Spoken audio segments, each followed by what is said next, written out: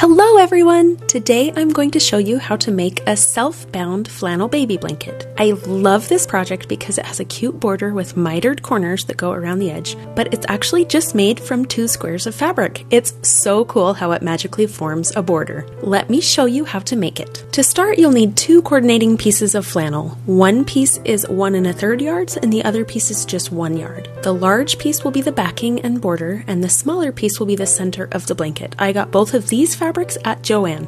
Square off one edge of the larger piece of fabric, then cut the length so that it forms a perfect square. This is determined by your fabric width. I cut mine at about 43 inches. Repeat for the smaller fabric, but this time make a 36-inch square. Try your best to make a perfectly square square.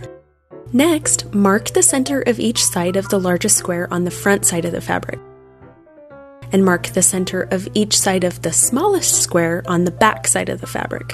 Lay the 2 pieces together with right sides together. Line up those center marks along each side and pin them in place. This seems weird, but just trust the process. The back piece will get all bunchy, but it's going to work out. Line up the edges of the fabric and sew them together as far as the smaller fabric overlaps. Just ignore the bunchy corners and keep going, smoothing the seams together from that center pin. Make sure to leave a hole for turning in one of the seams, and you want the hole to be in the center of one of the sides, not at the corner. Once all 4 sides are sewn together, take the blanket back to your cutting mat.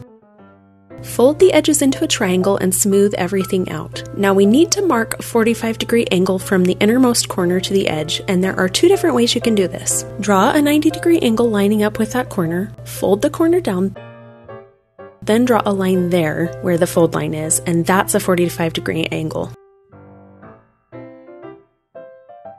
Or, if you have a quilting ruler, a lot of times they have a 45-degree mark on it.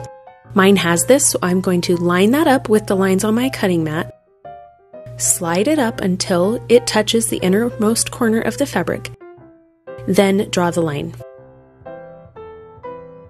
So 2 different ways to get to the same thing. You want a 45-degree angled line.